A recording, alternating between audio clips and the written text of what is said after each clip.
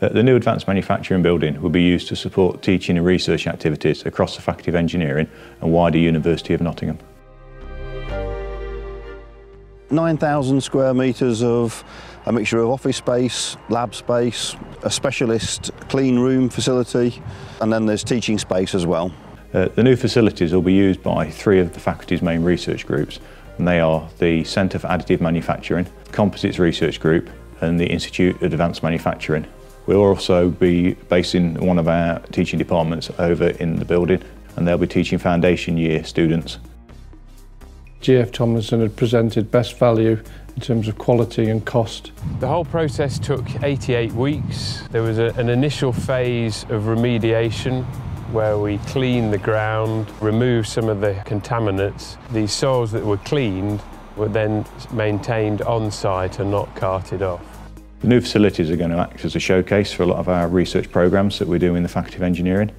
The new modern feel to the building and accessibility of the building are going to allow a cross-section of students, staff, visitors to see what we do on a lot of the research programmes. A number of floors are isolated and heavily reinforced, being in precision, and the workshop area where the robots sit.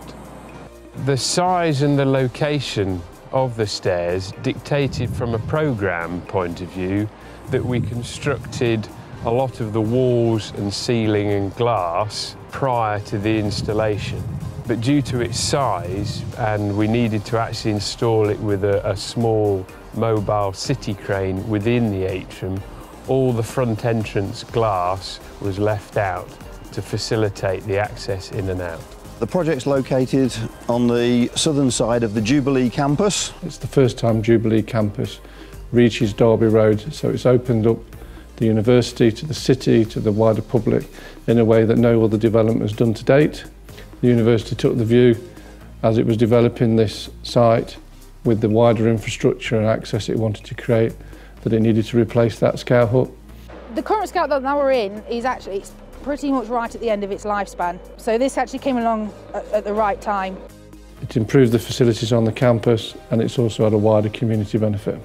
The hope is once we've got ourselves settled within the new building, it will just be nice for the kids to be able to flourish in a new environment, a new, safe, warm environment. We supplied some bird box kits and we got the scouts then to make them up, and they're now installed in all the trees around the building here. It's really hard to put into words what it actually means. It's so much. Obviously we have a very good working relationship with the staff at the university. There was a lot of end user interface. The estates department delivered this, and we had a number of site visits by the individual sectors within the Faculty of Engineering. That involves staff from across all of the Faculty of Engineering, senior technical managers, and then the wider main contractor, estates, architects and building surveyors, and it worked really well as a process. The multidisciplinary approach to the project has benefited the building because it's allowed stakeholders and people from across all areas of the faculty to feed in their views, thoughts and requirements into the building.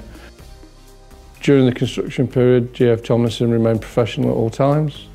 The design team, the design collaboration, the engagement with the lead contract managers, Tim Hubner, Ian Dalby, were always professional. The quality of the build is excellent.